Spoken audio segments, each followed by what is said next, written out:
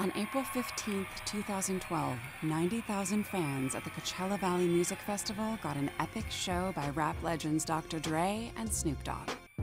Dre brought together the hip-hop elite of the past 20 years. Just for you, Coachella, coming.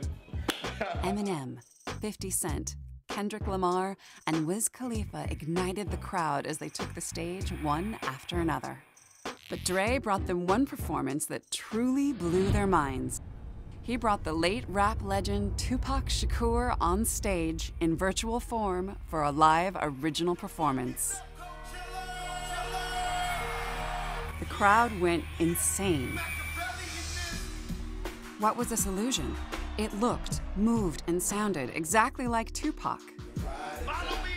It was a virtual performer, an incredibly realistic, computer-generated likeness of Tupac, exquisitely crafted in the man's image.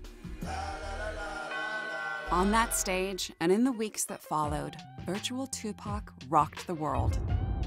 In the first 48 hours after the show, YouTube videos of the live performance amassed 15 million views.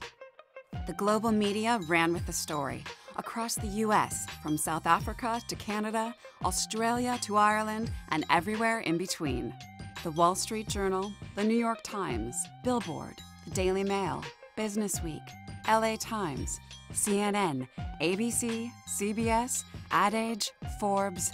There were thousands of print, online, broadcast, and radio stories. The most talked about performance of the night was a hologram of their deceased friend Tupac Shakur.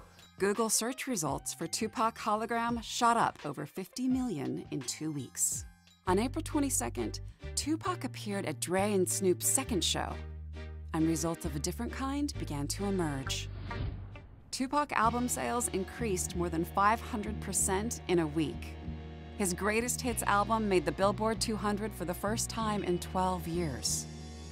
Downloads of his song Hail Mary saw a 1,000% gain in a week.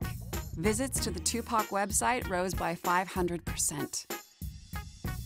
Hollywood studio Digital Domain, which created the virtual likeness of Tupac, saw a 2,700% increase in the volume of trading of its stock in the days after the show.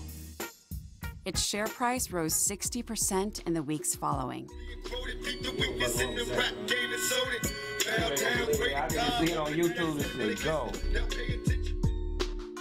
Headlines changed from "Did you see it?" to "What does this mean?"